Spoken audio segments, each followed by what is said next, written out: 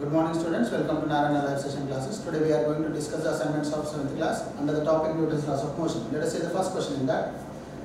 A force exists when two solid surfaces are in contact. This force or reaction is called, right? In the question itself it is said that they are in contact. So the force which develops when the two solid surfaces are in contact is called as contact force. It's called as contact force, right? Let us see the second question. The component of contact force or reaction perpendicular to the plane of contact, right? Let us say if this is the ground and there is a body on it, right? Now this is the surface, perpendicular to the surface you will get a normal reaction. Normal reaction, because it is perpendicular, so the reaction perpendicular we will call it as normal. So the reaction is called as normal reaction, right? Let us get into the third question. The component of reaction parallel to the plane of contact, right?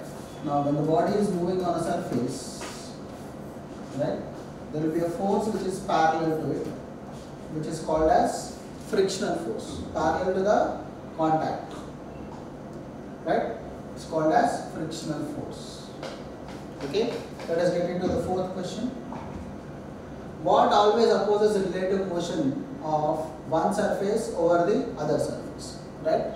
So the force which opposes the relative motion between one surface and other surface is, just now we have seen there will be a force, frictional force, which opposes the motion, relative motion of one surface over another surface, frictional force, right?